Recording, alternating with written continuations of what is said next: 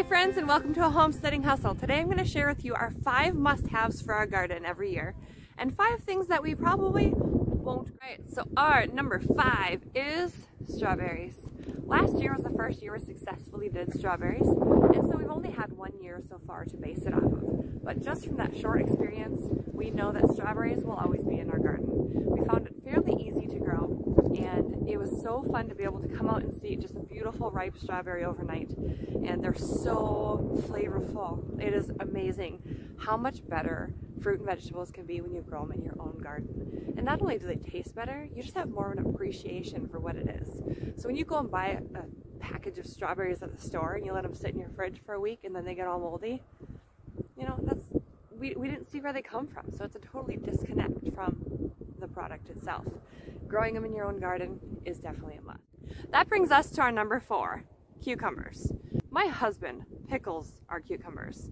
Now I've done pickles like once, and then once he started doing it, I don't even try anymore because his are so good. People rave about them and they're just his thing, and we love them too. He does bread and butter and dill, and he does them in a bunch of different shapes, and they're just super delicious. So pickling cucumbers is always great, along with slicer cucumbers. I do have a daughter who is a bit obsessed with cucumbers, and she could eat slicers every day for every meal, and that is definitely and always must have in our garden.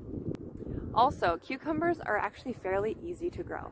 They germinate really fast, and as long as you don't do a ton of messing with their roots, they do a really great job. Now we are in Minnesota, so we do start our cucumbers indoors because we want them to have a nice long season. So we do transplant them. We have to be extra careful, but we will direct sow in the ground as well when it's after the last frost. So cucumbers, definitely a go-to for most gardens around the US. Now, our number 3 spot is taken by carrots. Now, I've never pickled or canned carrots, and neither has my husband, but kids love carrots, and carrots are great for long-term storage. If you do any kind of pantry prepping or long-term storage, root cellar type storage, root vegetables are going to be the way to go. Carrots are going to be a great commodity there. You can come in all different shapes and sizes and colors, and I shouldn't say shapes, I mean they're all kind of triangular, right? But you know, they're different colors and different varieties, and they have a different sweetness to them. So carrots are a good one. Although we haven't done any long-term storage with carrots yet, they are a great one to stay all winter long in your fridge, or you can store them in sand. There are so many different varieties of carrots. We haven't done any of the really crazy long ones or even colored ones. We've done kind of some basic. Let's just let this guy do it because he knows more about it too. Oh my goodness, it is cold and windy today. Now I'm gonna hook you up with our number 2, and let's give it to sugar snap peas. Not only are sugar snap peas just beautiful because they have the beautiful little blooms, they're vertical climbers, and so you can do them on a trellis, and they're really fun to see grow. But they are fun to pick fresh when you have the kiddos out in the garden, and they're actually something that the kiddos like. Now, I don't know about you, but we have 3 kiddos, and well, one of them, she's so little, she hasn't tested the garden stuff yet. But we have kind of picky eaters, and peas, sugar snap peas, they're sweet, they're crunchy, and if you pick them at just the right time, they're just really delicious. You can do so many things with them. Throw them in lots of recipes. I don't know anything about canning them, but they're really easy to seed harvest from, which is great because obviously the seed is the pea itself. And so at the end of the season, when the plant dries up and the pea inside gets all shrivelly, that's your seed for next year. Like, you want to do long-term seed storage harvesting, peas are going to be a really great one for your family. Another thing about sugar snap peas, which I didn't know this, but my husband has been doing a ton of research on soil and what things to grow in which spots to add different nutrients back into the soil. And he said that peas will add nitrogen back into the soil, which is great for a lot of plants that are that desire that high nitrogen soil. So there's a little tip for you to put in your back pocket. I'm going to give that number 1 spot to potatoes. Now, potatoes are not only they're an easy plant to grow. You put them in early, but they're beautiful, fairly easy to manage. They're fun to dig up at the end of the harvest. And my husband's Irish, so if we didn't grow potatoes, that'd be a travesty. He will eat them in any form, in any way, shape. It doesn't matter. Any variety. We've done baby reds, and we've done, what's the other one? I can't think of the other one. I can put it on the screen. But he has actually dehydrated potatoes before, where he slices them really thin, and almost like you make a scallop potato. And he dehydrates them in our dehydrator and just stores them in a mason jar. And I don't remember the shelf storage on that, but that's a long-term shelf storage idea. So when it comes to, I mean, obviously potatoes, they're going to be a low acid vegetable, and so you do need to pressure can those. But if you want to do it without a pressure canner, you got to dehydrate it, and you're going to have potatoes for years. It's going to be a great long-term storage thing. So potatoes are definitely and always must-have. Now potatoes do, oh, we have a dog loose. Rosie, Rosie, Rosie, come. Good girl, Rosie, good girl. Good girl, Rosie, good girl. Good girl, Rosie. Thank you. You're a loose dog, you know. That happens. She might kill a chicken. You know, we're just gonna be careful with that. Don't forget to subscribe and like. Do that. Do that. That would be good. I don't know why he's wearing shorts, pajama shorts, and boots. It is chilly out here. I don't know what he's thinking, but that's kids for you. She came right to me though. She didn't. She listened. No, not now. All right. Now that we've contained that situation, I think I've said everything about potatoes that I wanted to, because they're a #1 must-have crop. I mean, who doesn't love potatoes, right? Fries, you can saute them, can them, hash browns, breakfast potatoes, mashed potatoes, rosemary potatoes. I don't know. You can do all kinds of things with potatoes. I feel like it's a bubblegum situation. Alright, so now that I've given you our must-haves, let me hook you up with a couple probably we won't grow again. And I'm just going to go straight for it. This one's embarrassing. Eggplant. So, it was actually fairly easy to grow. My husband put in a handful of plants for me because I requested it. I've cooked with eggplant maybe once, ever. And it was a really yummy recipe. And I was like, you know, if we grow some eggplant, I probably will make that all the time. Well, I didn't make it once.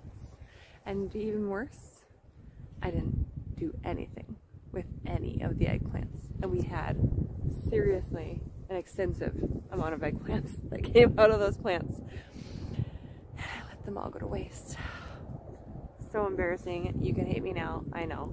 Gardeners all around the world are going to be like, what a disgrace to gardening.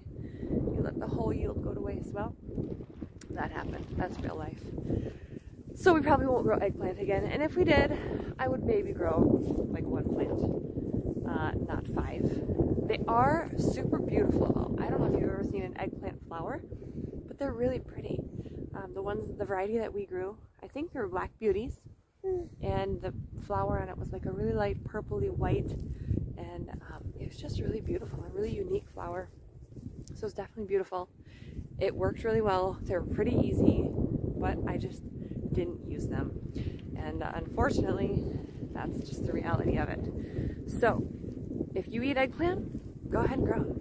If you don't, well, that's not going to be in our garden.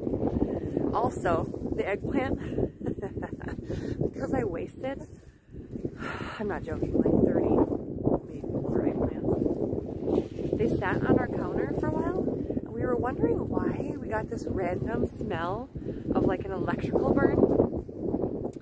And we realized that that's what eggplants smell like when they're old. They smell like an electrical burn, and it was really gross. Even the chickens didn't like them. So there's that. So we have on our how we will grow is going to be corn. Now we love a good sweet corn. The problem is we just don't have a ton of space for a large crop of corn, and And I feel like you need a decent amount of space to grow a decent amount for the fruit, not the fruit, I mean the fruit of the plant, but for the corn to become tasty enough to harvest for food. Now we could definitely grow it for, you know, a chicken scratch feed, or if we were gonna do corn grain for our animals, which we're leaning away from grain, but that's a whole nother video.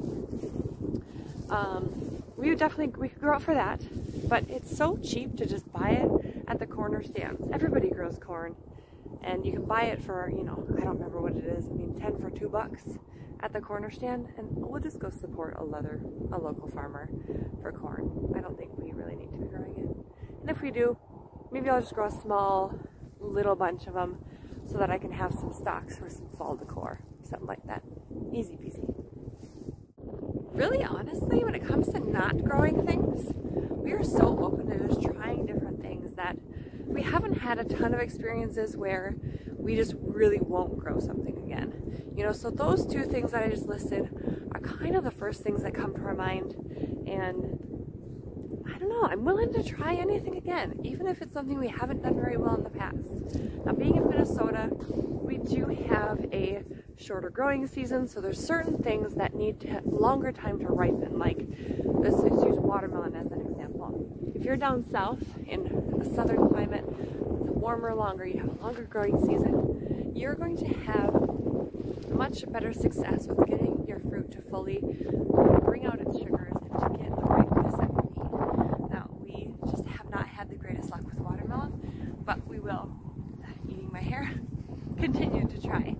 And again, when it comes to even just collecting seeds from these things, I think there's benefits in trying things over and over and learning from mistakes and collecting those seeds. Seed storage is going to be huge for long term. If you do any kind of pantry storage or long-term seed harvesting, you know, that's going to be huge. Instead of 3 more things that we won't grow, I'll give you 3 things that we're going to try that we've never grown before. And one of those is going to be like a wheat grass or a rye grass, some kind of wheat harvest. Now, we do have some seeds for some rye and a few other different types of grains. We're going to try those. Those are going to be next on our list of to-dos. We also are going to continue to add to our root vegetables. So my husband just told me, which again I didn't know this, that, was it rutabaga? No, not rutabaga. I don't even know. I don't think I've ever had those. Turnips. He just told me that turnips, I think he said turnips are good for the soil, which I don't think I've ever even eaten a turnip.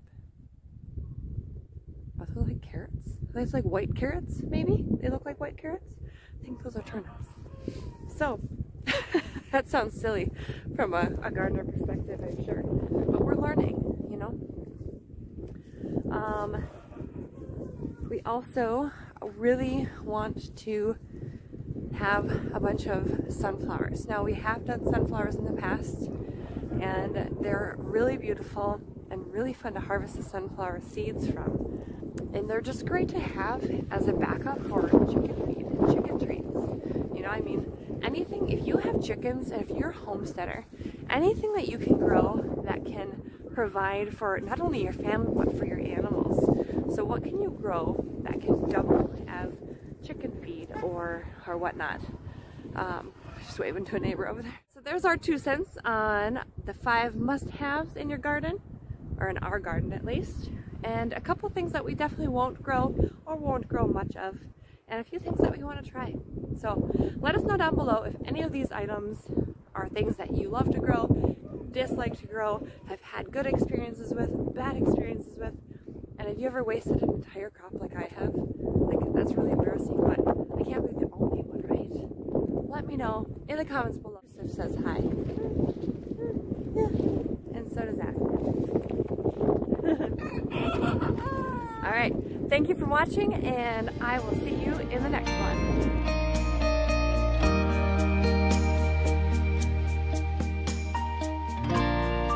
You have something to say, Yusuf?